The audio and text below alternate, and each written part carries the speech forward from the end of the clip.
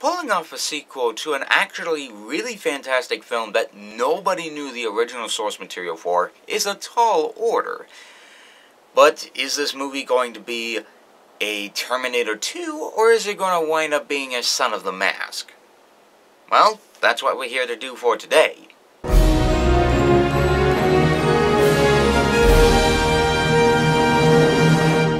Guardians of the Galaxy Volume 2.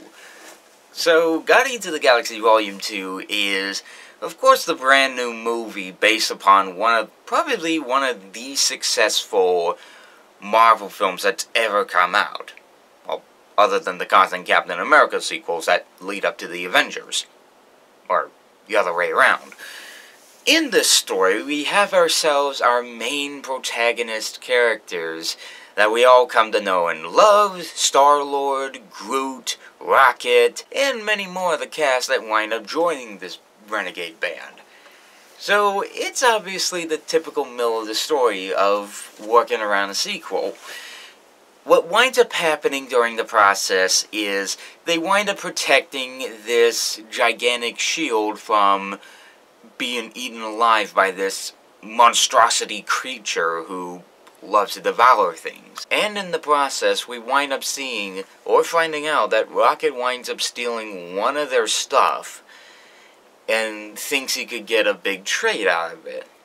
But it turns out the person they've been hired by is really upset by this and decides to go after them, but they escape her as, of course, they wind up on a mysterious planet, which they actually do label them in this movie, so we aren't guessing, is that we wind up seeing them land on a planet, but when they land there, they find Star-Lord's father.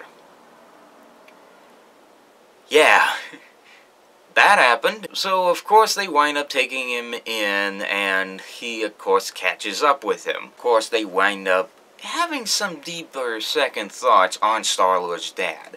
Is he good? Is he evil? We don't know, and we want to find out. And pretty much it's on the hunt to try to see whether or not Star-Lord's dad is really evil or not. What can I really say to this film? Really, in all honesty, it does attempt to really flesh out a lot in a story. And to be honest, part of the time it's not very easy to adapt a comic book and make it into a movie. As I found out with my comic book loving dad, he basically said that they had to compress all of the Captain America Winter Soldier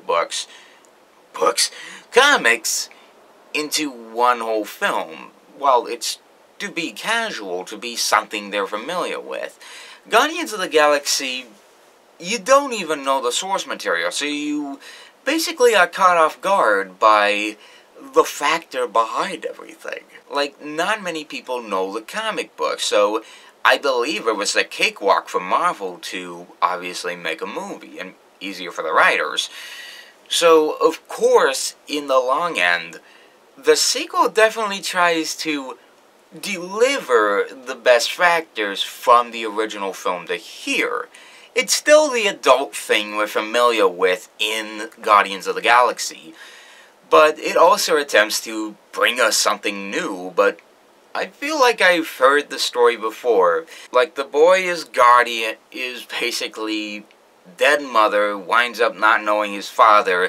Father winds up meeting him, but turns out to be evil. I felt like the story's familiar before, but in all honesty, nothing's ringing any bells here. But at least we got ourselves a good Marvel film to pass us by. How would you pass up a Marvel film that features Vin Diesel as a little Groot, and somehow he can easily slip through cracks and crooks and nannies?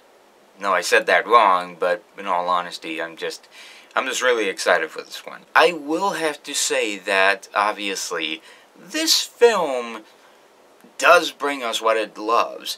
The atmosphere, this funny Stan Lee cameo, the characters we've seen in, like, the previous films, and we get still that Seth Green Howard the Duck character, so it's kind of funny they would actually say, remember that, like, weird post-credit scene that you missed from Guardians of the Galaxy that features Seth Green? Well, we're bringing him back in this movie. But also I kind of feel a bit off, especially seeing as how, like, the opening crawl, they brought in Sylvester Stallone, and I don't remember him being in much scenes. I remember him appearing, like, 2 times on the showing, and I don't know whether or not he was in other scenes, but I felt like it was just fleshing out plot, but also showing off that they might have done a spin-off with Stallone's character.